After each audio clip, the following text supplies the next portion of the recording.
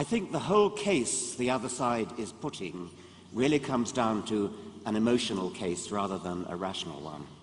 If God does not exist, then both man and the universe are inevitably doomed to death. Man, like all biological organisms, must die. And the universe, too, faces a death of its own. Astronomers tell us that the universe is expanding, and as it does so, it grows colder and colder as its energy is used up. Eventually, all the stars will burn out, and all matter will collapse into dead stars and black holes. There will be no light, there will be no heat, there will be no life, just the corpses of dead stars and galaxies, ever expanding into the endless darkness and the cold recesses of space, a universe in ruins. This is not science fiction. As unimaginable as it may sound, barring divine intervention, this will happen. But if atheism fails to provide a purpose for life and the universe, what about biblical theism? According to the biblical worldview, God does exist and man's life does not end at the grave. And because of this, we can live consistently and purposefully within the framework of such a worldview. And thus, biblical theism succeeds precisely where atheism breaks down.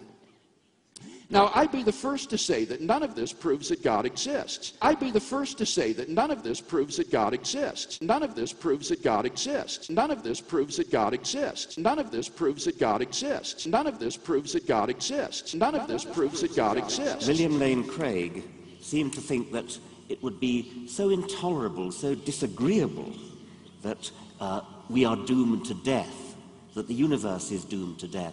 Somehow playing on the heartstrings, playing on the emotions.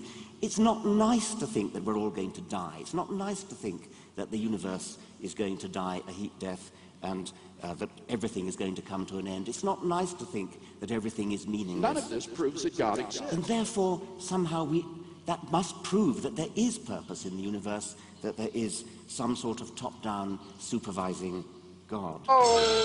I'd be the first to say that none of this proves that God exists.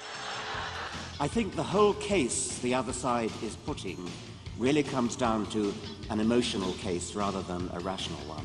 An emotional case rather than a rational one. Time doesn't permit me to develop in my opening statement a case for theism. Let me simply list the arguments which I have defended in my published work.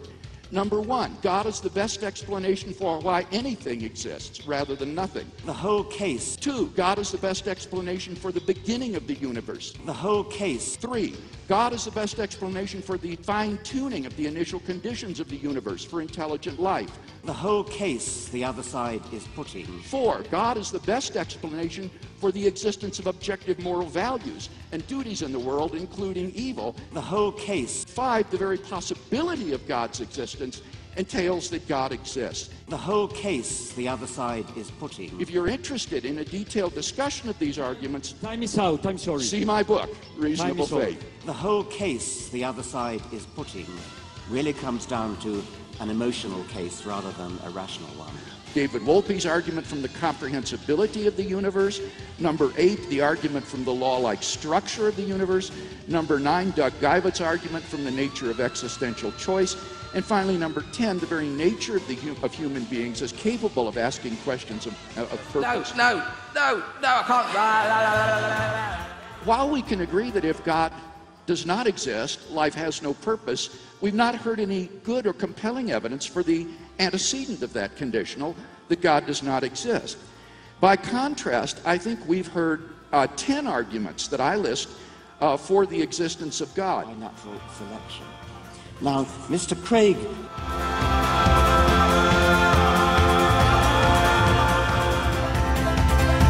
was not your fault but mine, and it was your heart on the line. I really fucked it up this time, didn't I, my dear? Didn't I, my dear?